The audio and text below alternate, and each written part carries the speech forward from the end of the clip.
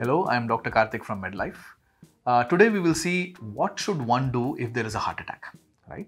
So in the previous video we had actually seen what is a heart attack, how it happens. So just as a quick recap, all of us know heart is a muscle.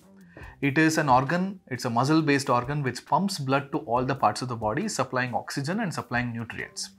Now the heart itself is supplied by a small blood vessel called the coronary artery. Now, if there is a blockage in the coronary artery and if the blood flow through the coronary artery to the heart muscle goes down because of any reason, that is when a patient suffers a heart attack. Now, what does the patient feel when he suffers a heart attack? So, sometimes the patient gets chest pain. There is heaviness in the center of the chest, as though there is a heavy weight that's placed on the center of the chest. Many patients feel breathlessness, difficulty in breathing. There is profuse sweating sometimes.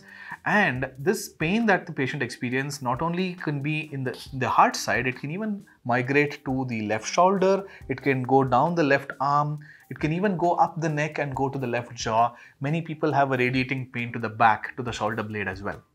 It is very important to act in time when someone has a heart attack. So there are two possibilities. Either the patient who has a heart attack is still conscious or the patient is not conscious.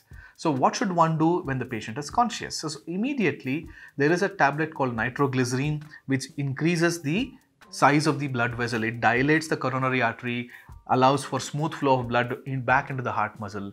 This tablet can be given by mouth, kept under the tongue. Or there is also aspirin tablet which is available in a chewable format. Chewable aspirin can be given. Aspirin is a blood thinner. It reduces the clotting of blood. So these two, if available, should be immediately given. Call the ambulance immediately and prepare to shift the patient to the hospital. Now, what if the patient is not conscious? That is where you need the help of the nearest available person who can attend to this patient. Now, this person can actually, number one, if chewable aspirin or nitroglycerin is available, try to see if the patient can be given aspirin, chewable aspirin. Second, give a lot of space. Remove the crowd. There should be enough space and fresh air for the patient to breathe. Make the patient to lie down and rest and give CPR. The patient lies on the patient's back, and then there are chest compressions which are given. We call it as cardiopulmonary resuscitation. There are few people who are trained to give a CPR where you give chest compressions and you also blow air into the mouth. If you are not trained in CPR, not to worry. Call up the ambulance person. Typically, there is a trained paramedical person or a nurse in the ambulance who can also guide you how to, keep the patient, comfortable. Second, if there is a defibrillator which is available in many of the airports, railway stations, shopping malls, and commercial centers, and even office spaces, you today see a small box which is attached to the wall.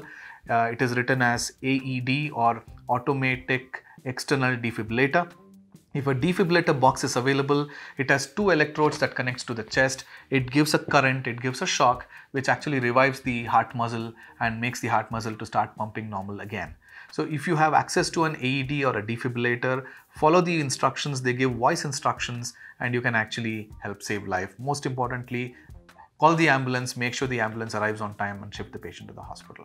So therefore, acting on time is key to saving a life when someone has a heart attack. So let's act on time. So hope you have liked this video. Subscribe to our channel and look forward to more such videos. Medlife.